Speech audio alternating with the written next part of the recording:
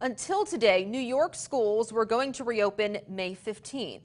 Local 44's Mike Hoey wanted to check in with two North Country schools about exactly what their plans were.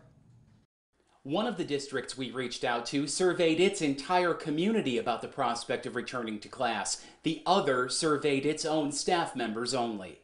Peru Superintendent Dr. Thomas Palmer asked district employees about reopening in 2 weeks. Thursday was the deadline to reply. 258 people did.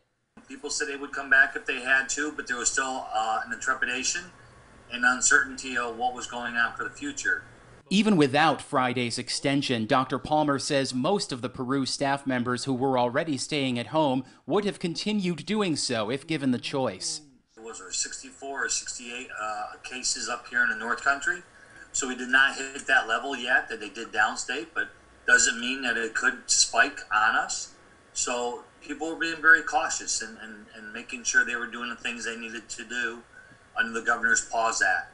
And with the extension of New York on pause, Palmer is glad to have some more clarity. I was hoping the governor would make a decision either way so that we'd have a really clear understanding of what the work ahead of us that we were going to have to do in order to get our school ready to come back or to plan for the fall.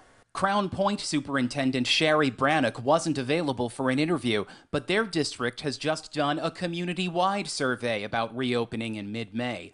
If the governor had required Crown Point to reopen, but not all schools statewide, slightly more than half of those who responded would not have sent their children to school. More than 200 people in Crown Point responded to their survey. The deadline to respond was noon today, shortly after Governor Cuomo extended the school closure order. Mike Hoey, Local 44 News. And Mike, in the North Country, Clinton County is reporting 65 positive tests.